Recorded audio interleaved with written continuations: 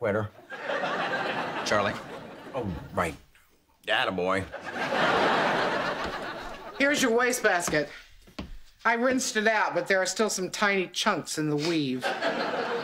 Maybe you could use your dad's water pick. Give the kid a break, Berta. He's hungover. Oh, the poor dear. Next time, tell your friends to puke out the window. Want to know a surefire hangover cure?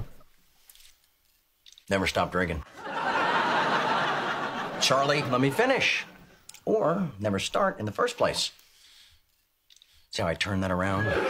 Bring it home, Dr. Cosby. All right. For starters, you and Eldridge stole beer that did not belong to you. That is not how I raised you. Now, to the issue of underage drinking. Not only is it against the law, alcohol destroys brain cells. Alan, you gotta tailor the pitch to the audience. What do you mean? Forget brain cells. Jake, listen to me. This is very important. Alcohol can make it tough to get a boner. You're kidding. I can't tell you how many times I've said, this has never happened before.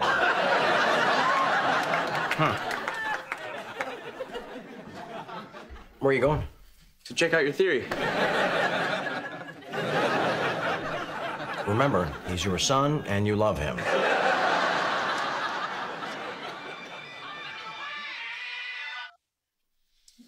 Dr. Ellen Harper, may I help you?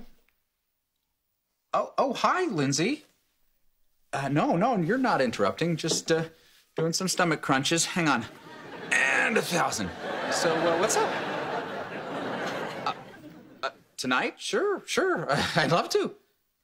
Yeah, I know that place. 8 o'clock? Perfect. See you then.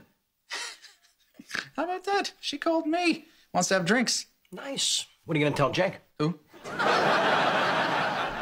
I mean, what do you mean? I mean, are you gonna tell him you're hooking up with his buddy's mom? Okay, first of all, nobody said anything about hooking up. It's just drinks. And second of all, Jake went out and had drinks last night and didn't tell me.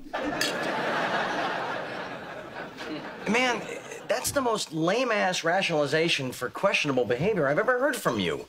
Yeah, so? Kudos. Hey, Uncle Charlie, you were wrong.